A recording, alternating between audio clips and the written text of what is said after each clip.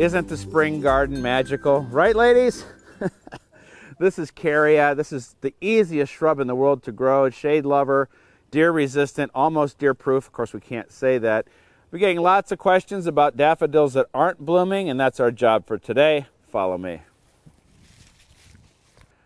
These daffodils here are Van Scion. They're one of my favorite daffodils. No blooms at all. I lifted and separated them probably 10 years ago, so I'm going to do it again. This is the first daffodil I ever saw when I moved into my first house in 1983, and I've always been in love with it because of that. Actually goes back to 1620, and we have lots of other daffodils that are blooming good that I want to show off. This is bridal crown. Oh man, it smells like gardenias.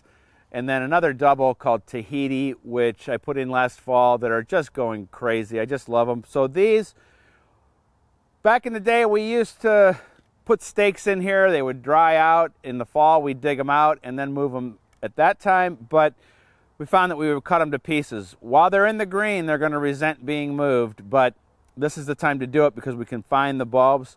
And it's very simple. We're just going to dig them up. And these...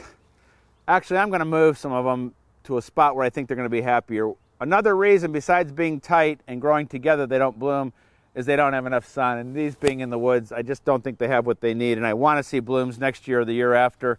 So let's take them out of here. We're going to see what we can lift up here and keep the big ones, and the little bulbettes we might just toss into the compost.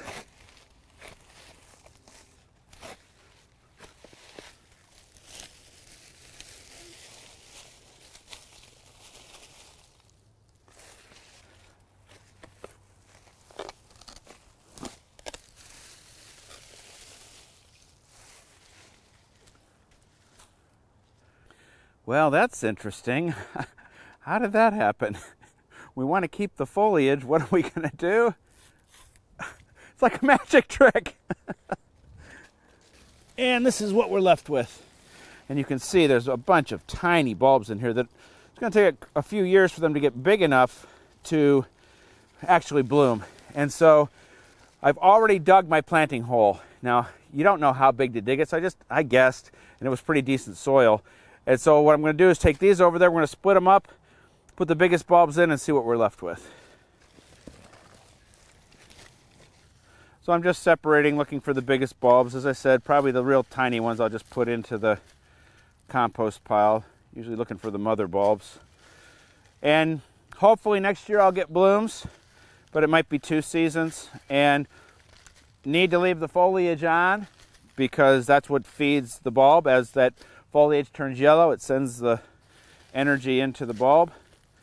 And then all I'm going to do is kind of put these into the soil, give them some distance, and we'll be done. And I got a little backfill I'll put on there. That's all there is to it.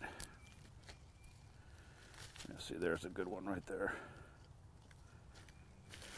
This is the perfect example. That was the original bulb, and these two have grown off it, and they're all 3 big enough to plant, and on their own they're going to be happy to bloom.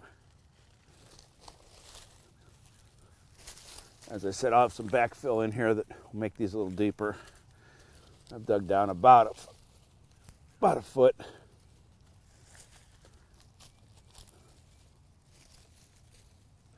Seems funny to be doing this in the spring.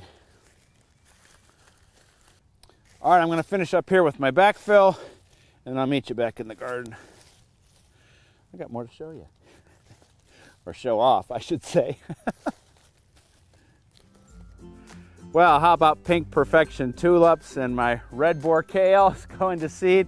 I've been cutting these for friends and for neighbors. I've got some exciting news though. I'm going to be writing a weekly column for the Green Voice. You can get it sent to your inbox for free. Just check this link right below me. Until the next time we see each other, boy, there's a lot to do, but there's also a lot to enjoy. We'll see you then.